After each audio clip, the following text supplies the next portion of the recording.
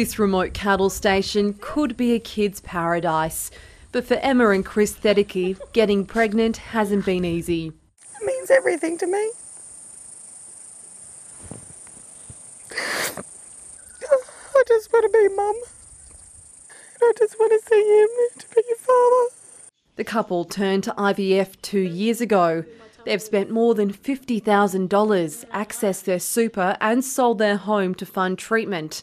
And they're still waiting. Everyone would have heard stories of people that have basically invested the farm into having kids.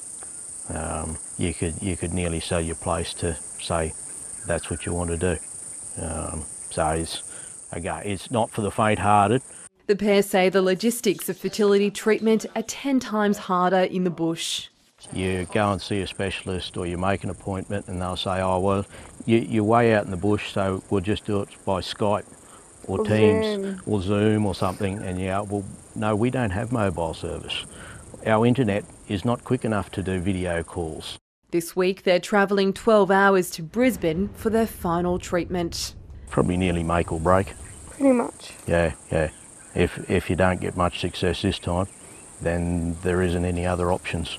Outback couples are spending thousands on travel and accommodation to access IVF in the city. Longreach mother Rebecca Fleming went through 2 cycles of IVF in Rockhampton before welcoming her first child. You've got fuel, you've got accommodation, because you can't just drive 8 hours, see a doctor, drive 8 hours home. You know, you need to spend the night at least. So then it's time off work, impacts everything. Nationwide, 1 in 6 couples will experience infertility. But for those in the bush, isolation can take a toll.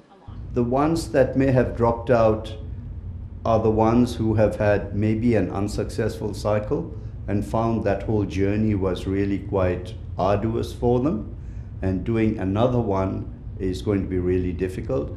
A cycle of hope and sadness for many. Victoria Pengilly, ABC News, Blackall.